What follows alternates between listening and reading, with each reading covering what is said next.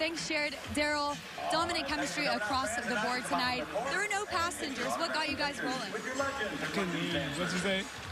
Dominant chemistry across the board tonight. No passengers. What got you guys going? Just had to come out here and get a win. We lost 4 straight. I think that kind of motivated us.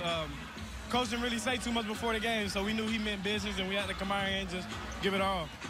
26 points, 13 assists, 3 rebounds shy of a triple-double. Your new nickname in our broadcast is becoming Making It Happen. How do you feel about that? I actually had that name in college, so you guys aren't the first one, but I got to give a big shout-out to my team, man. They set me up for great shots. They make open shots when I give it to them, make great cuts, so it's all a part of my team, man. They made this happen tonight.